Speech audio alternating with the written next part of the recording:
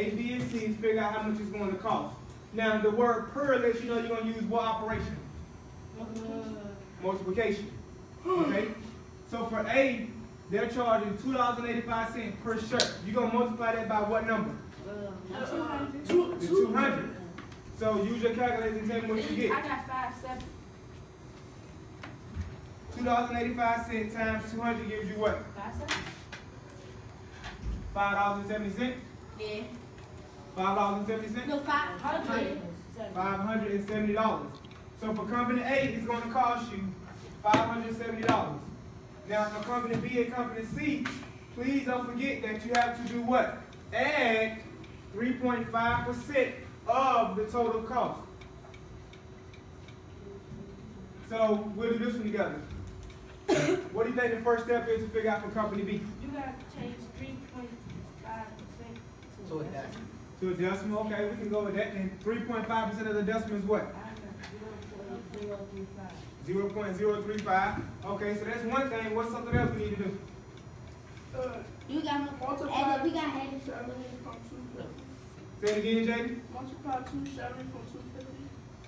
270 from 250? 200. I think did that as 270 from 200. So you have 200 t-shirts times the $2.70 it costs. What is that? 540. So this gives you $540. All right? Now that's how much it costs for the 200 shirt. But then it said plus 3.5% of means to do what? Multiply. So you're going to multiply 3.5 times what? 0.035. Correct, but you're going to multiply it by what? 35. No. Of the total order. How much was the total By order? 500. That's how many t-shirt? 540. Thank you. Kevin, that's what you was going to say? So Okay. So you're going to have 540 times 0.035. Is it? It's 189. I got 540. It's 18.9. 18.9. So that'll be how much money? $18.90. Okay, so quick question. This $18.90 represents what? What does that represent? The total, how much it costs for it to ship out? Thank you, the shipping fee. Correct. Good job, Aaron. So now, we want to know how much company B charges total. We want to know the total order, right? So you Total order. You got add together? Add what together? 540 plus $18.90. Thank you. And you want to get what?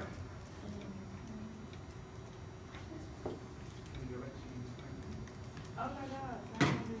You gonna get? You said tax or what? $558.90. Good job, Eric. So now, Eric, why didn't you go back and explain everything we just did for company B, please? What you saying? He said explain it. Alright, so first we had to multiply $2.70 by 200 because that's how many shirts you ordered, so that's how much a shirt will cost. Then that's when we had to turn 3.5 into a decimal so we can multiply that by 540. So Why then, did you do that? So we could get the total cost for it to ship out. The shipping fee. Correct. Shipping fee. And then that's when we had to add it together so we could get the total cost for all. Correct. Anybody not understand what Erica just said? Jamiri? You understand? Jaden, you good? A little? What part you confused at? Help me out. Help me out, Jaden. The way y'all got the multiply part. Okay, so we already know that the order is going to be a total of 200 shirts, correct? So it costs $2.70 per shirt. So 200 times $2.70 gave us $540. All right? So then it says plus, which means we got to add something, right? 3.5% of would mean to do what? Of the total order. The total order was $540.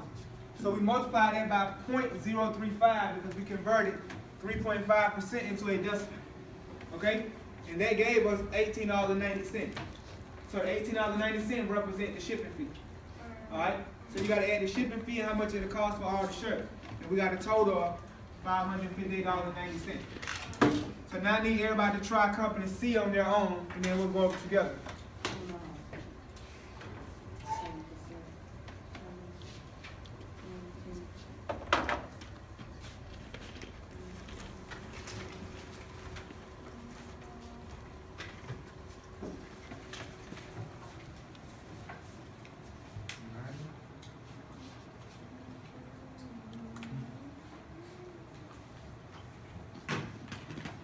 go, Raymond. Just follow the steps you did in company B. Make sure you write down every step. And although you don't have any room on this paper, Heaven, tell them what would you do if you wanted full credit. Write it out. Oh, right. Write what out? The bottom. Put it in the sentence. Put it how? In the sentence. Write your answer in a complete sentence if you want full credit.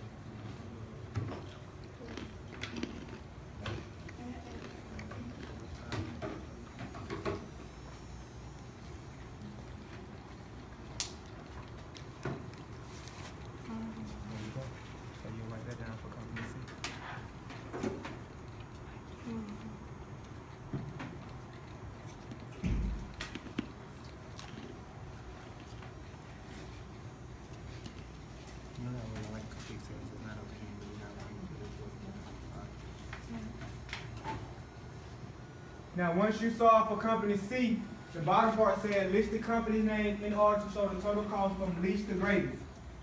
From least to greatest.